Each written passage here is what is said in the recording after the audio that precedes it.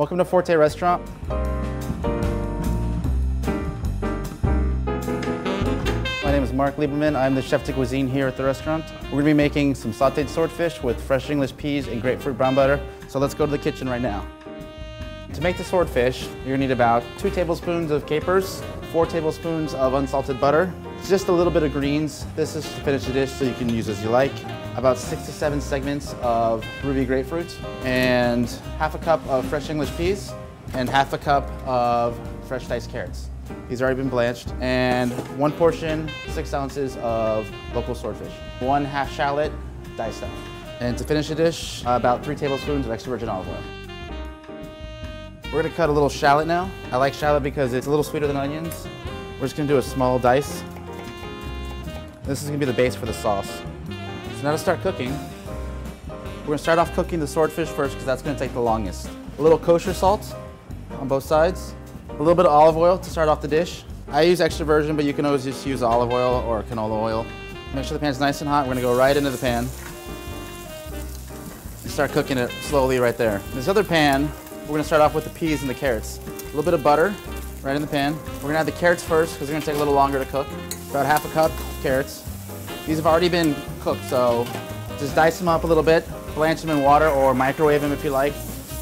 Or if you want to buy frozen carrots, I'm not gonna say no. We're gonna add our fresh peas. These are also have already been blanched and cooked. I know this kind of looks like a bird's eye vegetable kind of frozen thing, and that's kind of what we were looking for. Play off of that. We're just gonna season that a little bit, a little salt, a little pepper. The nice thing about this dish is it's a 2-pan thing. The sauce gets made in this pan, which is nice at home because I know not everyone has an array of saute pans and pots and pans. We're gonna add a little bit of butter at this point.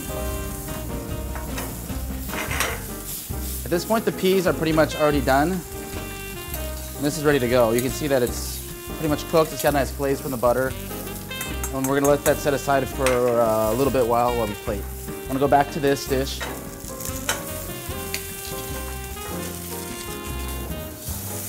I like to cook the swordfish about medium. Of course, if you want it at home, you want to cook it more well done or more rare, that's okay with me. So to make the sauce, this is a kind of a takeoff of caper brown butter sauce, but made with grapefruit. We're gonna let the butter start to brown up. What you're looking for is nice golden brown throughout the whole thing. If it gets too dark, it starts to get bitter. Right there is about what we're looking for.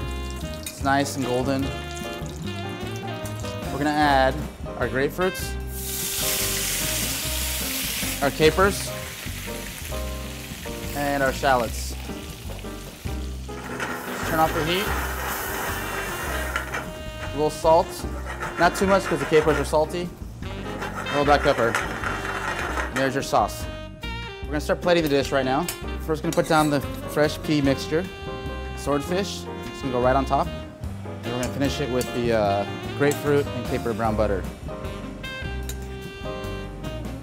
Just gonna dress the greens with a little bit of olive oil. It's gonna go right on top. And voila, we have our sauteed swordfish, grapefruit brown butter, and fresh English peas. And you can either make this at home, it's very easy, or come see me at the restaurant anytime, any day. You ready? Yep. 3, 2. I forgot what I was supposed to say. To make the swordfish,